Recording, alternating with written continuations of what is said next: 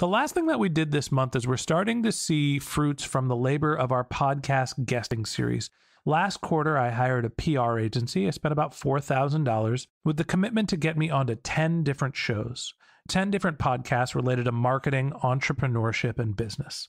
I've been recording and been guesting on podcasts for the last few months, and we're starting to see some of that content get published. So this month, I was interviewed and had the content published on the Confessions of a Marketer show, Real Marketing Real Fast, the Entrepreneurship Hour, and online marketing strategies. So we had roughly a show a week, and I think that that's one of the reasons why this was our best month.